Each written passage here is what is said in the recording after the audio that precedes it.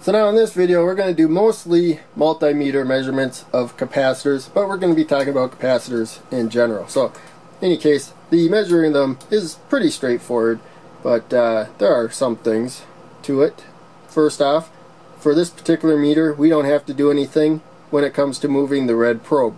We have it where it almost always is. This meter measures everything but high current with the red probe right there. So odds are you'll be leaving it where it is with this particular meter. Unfortunately, I don't think this meter is really made anymore. I think you have to just get one that just hasn't been sold yet, or a used one if you want this particular meter. It's the DMyotech Smart V, and let's see if I can zoom in right there. So DMyotech Smart V. So in any case, I don't link this anywhere because Amazon doesn't sell this other than third party probably. So in any case, let's get to the measurement. So before we measure, actually, these particular capacitors are well marked, and there we go. The lighting actually pretty good on that. So you can see there it is 1,000 microfarad, and basically what that means, it tells you how much charge it holds per volt. So if you have a 100 microfarad capacitor and you charge it to 1 volt, you will have 1/10 of the energy stored as this one stored charged to 1 volt. So it's the capacitance times the voltage you charge it to. This has a 25 volt max, and this side needs to be more negative. That's why there's that dash there, and the shorter lead. This is polarized. It's an electrolytic capacitor. Not all capacitors are electrolytic capacitors or polarized, and the larger value ones though are almost certainly polarized. It's rare that you have a really large value capacitor that isn't polarized. So in any case, they're nowhere near super capacitors though, but they're relatively large value capacitors. And so measuring them is pretty straightforward. We just put the probes across them, and since this is an auto ranging meter, you kind of have to wait for it to get its range and everything. But there you can see it says 978 microfarad, so almost 1,000. And you shouldn't be surprised if a capacitor is quite a bit off from what its rated value is, maybe 20% or something. And so hopefully it's not that far off, but it does happen. They're not always accurate, but these aren't too bad. So now what we're going to do, we just measure them.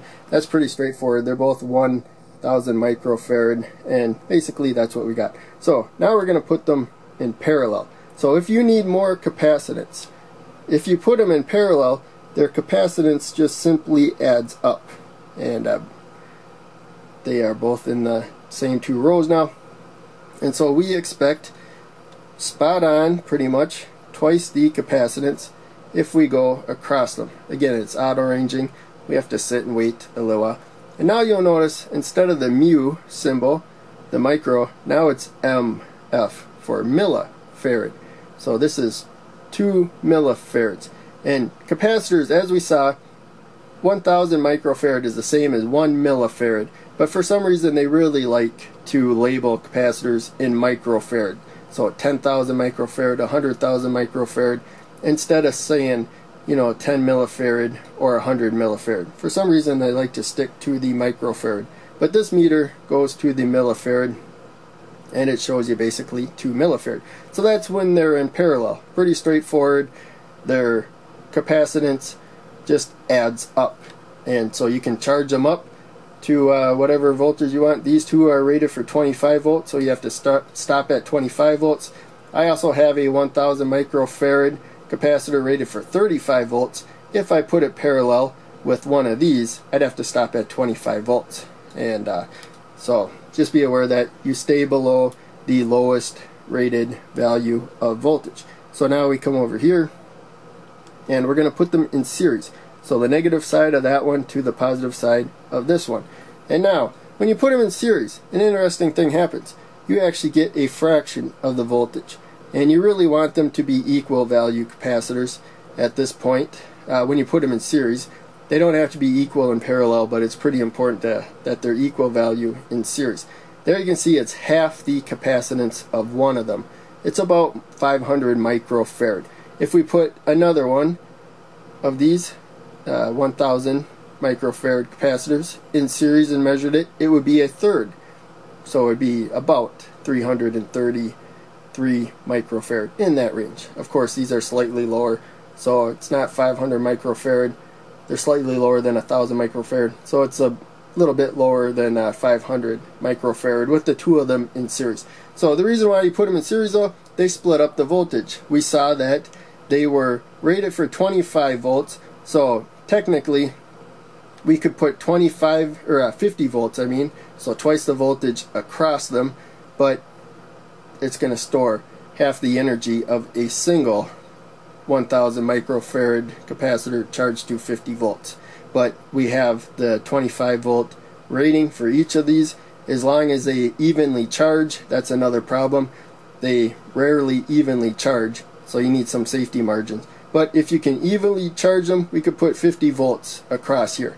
But that 50 volts is only going to store enough energy as if it were a single capacitor of about 480 microfarad.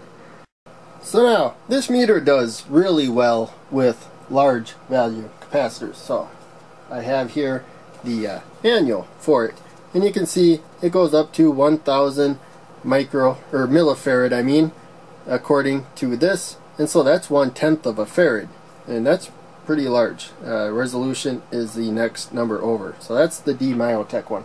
Now this other one, it's written in I don't know if it's Taiwanese or whatnot. It came from Taiwan. They also have the English manual online, so looking at the English manual, that also says resolution, and then that says capacitance, just like the one we just saw. But you can see this one goes up to 20 millifarad, so that's only a fifth of the capacitance. We'll look at that meter coming up, and also that meter measures under frequency. But this is a 4.7 picofarad capacitor, so the meter should say it doesn't even go into the picofarad range. It stays in the nanofarad range, so it should be 0.0047 nanofarad, and I'm measuring voltage, which I should not be doing. So there we go. I have capacitance now, and let's zoom in. So you can see right there, NF, and so it should say 0.004 when we measure this, if it were accurate, but as you can see, it is nowhere near accurate. So let's get the LCR meter, which was that second pamphlet I showed you. There it is. And so with this one, we can turn the power on, and it's set to auto measure. And so you can see right up there, auto. Right when you turn it on, you can just plug a component such as a capacitor. This is not polarized, and so it doesn't matter which lead we put into there. And so look at the display, I just stuck it in there. It's auto going to measure it, and I missed. There we go. Now I got it inserted, so I just bent the lead out of whack. But there you can see it's practically spot on, 4.8 picofarad. This is rated for 4.7 picofarad, so pretty much spot on right there. Whereas the other meter had no hope of measuring it at all.